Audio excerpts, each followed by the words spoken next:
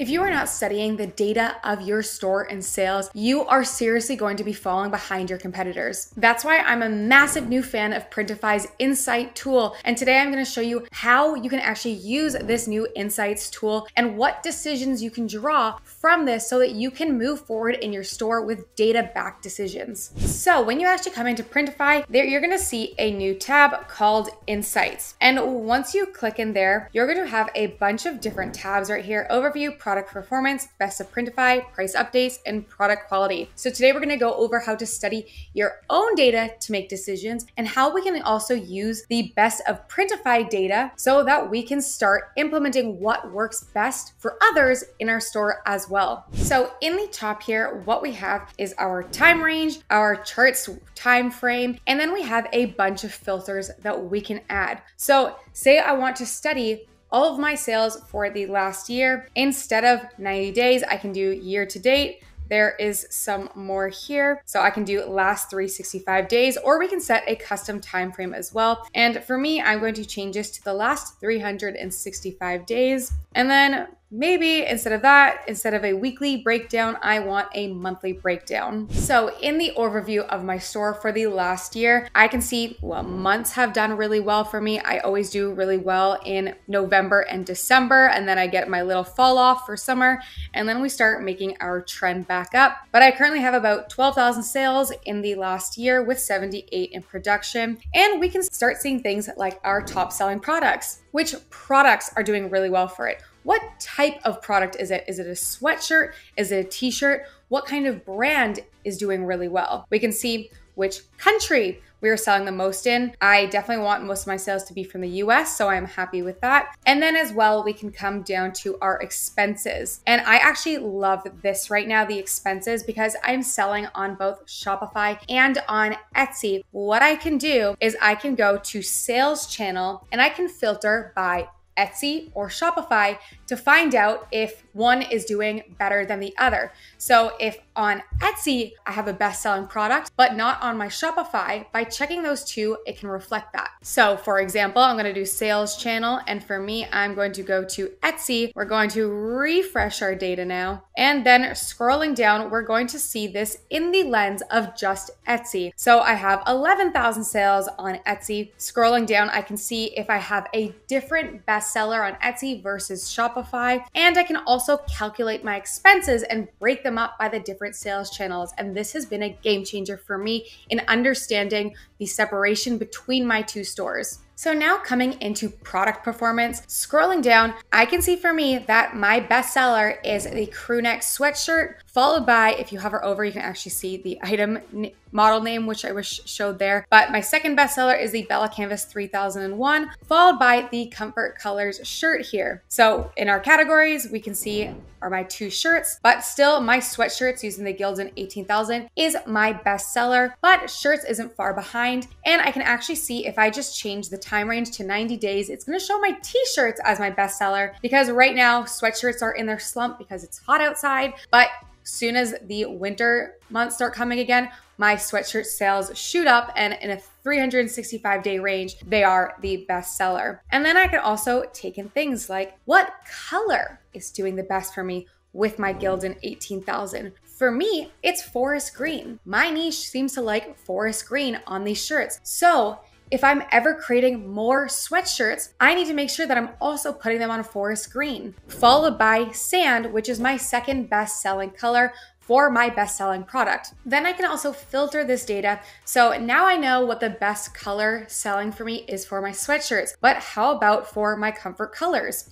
So what I can do is I'm going to go to Printify product model, or you can go to Printify product, and I'm going to type in 1717 just to find the comfort colors 1717. I'm going to refresh my data here. And now scrolling down, now I'm able to see that pepper is by far my best selling color with this product, followed by moss, then ivory. So moving forward for my niche, I'm probably going to always make sure I'm including pepper. But on top of this, something that's extra helpful is studying what best-selling colors are for other people. So we have what works in our niche, which might be different, but knowing the market as a whole can also help me decide on what colors to offer. So going on to the next tab, which is Best of Printify, I'm going to add the product that I want to study. And then I usually add in the product model just to make sure the filtering works well. So right now I know the Gildan 18,000 is my bestseller. So right now I'm going to study this one. And I'm going to scroll down here, and across all of Printify data, I can see sand is ranked #1 for the best-selling color in this product, and then followed by black, white, ash, sport gray, navy, and forest green. And I'm actually very lucky. I sell all of these except for sport gray. Sometimes I'll do ash instead, but I'm going to be using this to make decisions. I often offer maroon, but it's pretty low down. So maybe I'm gonna consider not offering maroon as much because maybe I've sometimes left out forest green. I've left out offering sand when that is the color that most people prefer. So I'm going to make sure that I never leave out sand out of my color choices. Now I've changed it to be the comfort colors. 1717, scrolling down, I can see the most popular colors for these are pepper, ivory, white, black, moss, jean, and chambray. So I'm gonna be, again, using these to make informed decisions on what colors I wanna offer. For the Bella Canvas 3001, black is actually the most popularly sold color. Black, white, dark gray heather, natural, athletic heather, navy, and heather navy. And I actually did not know that navy was that high of a selling color until doing this research. And you're also able to see little trend indicators here, say if a color is getting really popular right now, or maybe it's decreasing popularity. You can take a look here to try to find any trending colors as well. The next really helpful thing is catching any price updates. Printify does send price update notifications and emails, but maybe you didn't catch them, or you prefer just to take a look at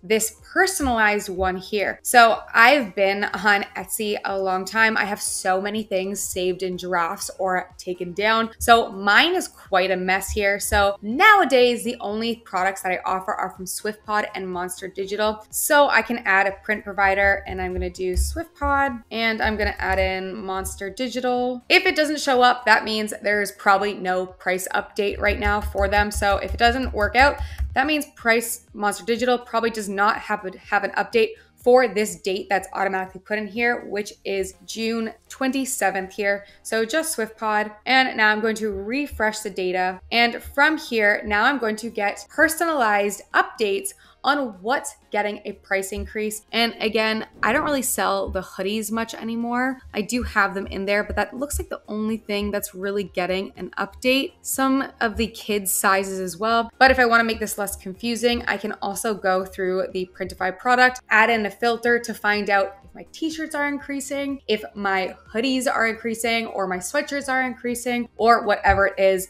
But if you have a cleaner Printify than me, this is going to give you a lot better data. And then you can scroll down below and actually see what the pricing is changing. So we can see here that for SwiftPod, the hoodies, which are the comfort colors 1567, they're going up $2. If we scroll down here, we can also take a look at the shipping price update. So it's going down 10 cents in shipping. So you can use these to find out any price increases if you prefer not to use the Printify emails. And the last screen here should bring you lots of peace of mind, which is your product quality. So you can filter again by any filter you'd like to add, but for me, I'm just gonna keep what was set there. In the last 90 days, I have a 99.5% of quality. So that means only have 0.0% of products that have had an issue. And even if things have an issue, you shouldn't freak out because Printify's customer support is amazing. If there's any quality issues, the wrong print was sent, if it's crooked, any quality issues at all,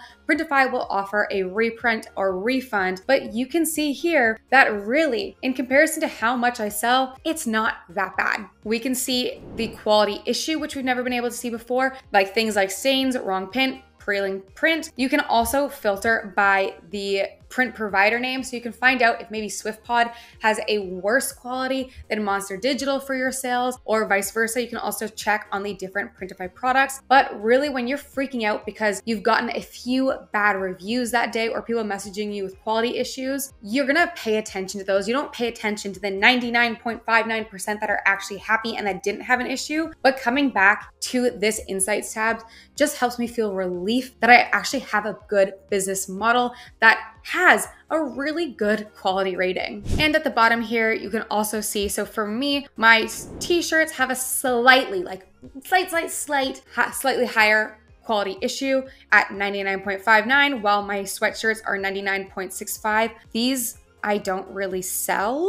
They're just listed, so they all have 100% because I have not sold many of them, so there hasn't been that many options for a refund or reprint. And then I can also see my print provider quality. Again, I am probably 99% all SwiftPod of things I sell. So that of course is going to have the lower quality rating because these ones maybe have a sale or two. So there's not that much data between these ones, but I'm feeling really good with my SwiftPod of having a 99.61% approval rate. Now with this, we're gonna go into calculating your store profit. Understanding your store profit is extremely important, not only for tax purposes, but for business decisions. You need to know if you need to raise your pricing, if certain tactics or certain products for you are making you actually lose money. It's really important to know so you can make pricing changes in your store. So for me, I at least check on a month-to-month basis now, but when you're first starting, you should check product to product or sale to sale, which we're gonna go over after. But right now, we're going to take a look at our monthly profit. So in the time range, you're going to put custom, and for me, I put May 1st to May 31st of this year.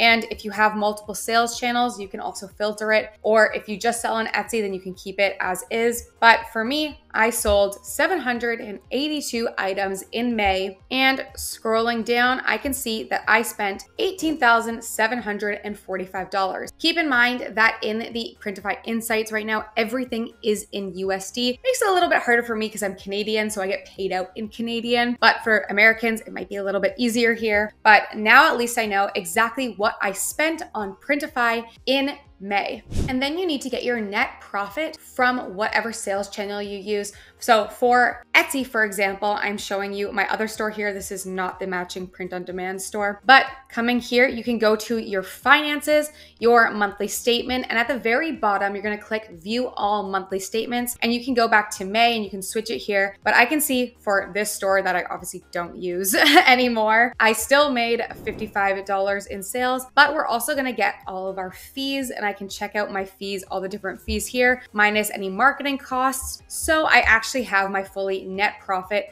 So I would grab whatever number this is minus how much I spent on Printify to get my monthly profit. And then you're also gonna minus, again, any extra tools you use. So if you're paying for Canva and you want to include that in your profit, you're going to include that too. So now you'll actually have how much you made that month. But if you actually want to calculate your profit per order, what we're gonna do is you're gonna go to product performance, scroll all the way down to your product sales. And what we're gonna do is we're going to hit the top 3 buttons here and we're going to download. So now I've opened up this data in a Google Sheets. And what we actually wanna do is calculate the cost per item sold, because for some of them we have multiple. So in this month, I sold 2 khakis, which were 2XLs. So to calculate the cost per item, I'm gonna create a new column here. I'm gonna hit equals the total cost divided by the number of items sold. And then we're going to hit OK. And now we have the cost that we paid for all of these different products. And now we're going to put in our sales price.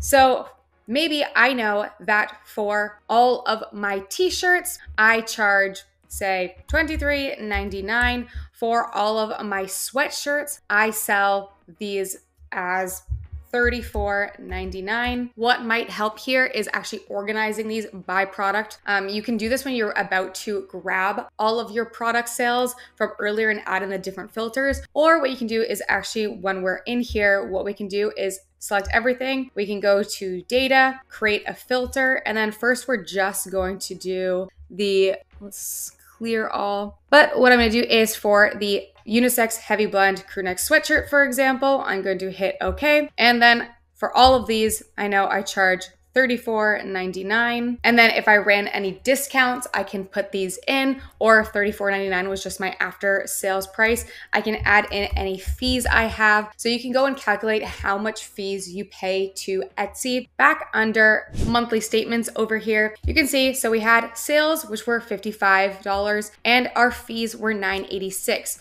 So what I can do is do 986 divided by 55 times 100. So I actually paid about 17.9% in fees. So what you can do is grab your fees divided by your number of sales. So you can do 986 divided by 55 times 100 is going to give you your percent of fees. So this store, all the items are digital downloads. Again, I don't use it much. So the fees are very high because I always have to pay that 20 cents and every item's like $2. But in my other store, my fees are about 8%. They are higher because, again, I'm Canadian. I also pay taxes on all of those fees, but you should definitely check it yourself because depending on where you live, it might be different. So mine are about 8%. So what I'm going to do to calculate my general fees is I'm going to do equals sales times 8% or 0.08. And then so I have my fees at 2.79 for this. I'm going to drag this to make sure it is under every one of these listings here. And then my sales after fees is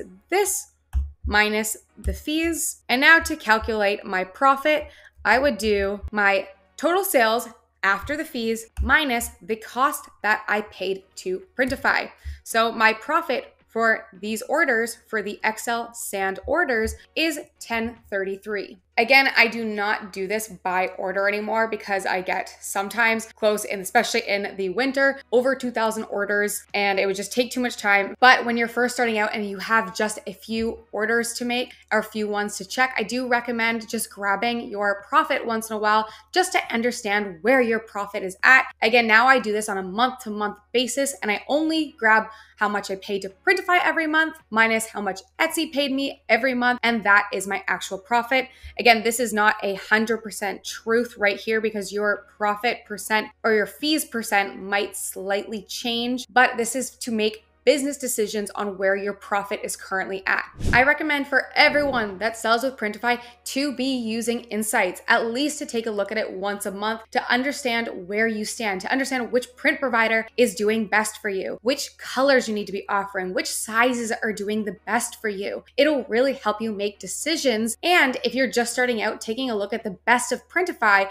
to understand what's working for other people so you can also implement that in your store. Understanding your data is something that I have struggled with for a long time, but this has made it so much simpler. And again, understanding your data is critical to running a successful business. So thank you, Printify, for implementing this. And I hope you guys go take a look at yours and get some useful insights as well. If this helped you at all, please drop a like and subscribe. It would help so much. Thank you guys.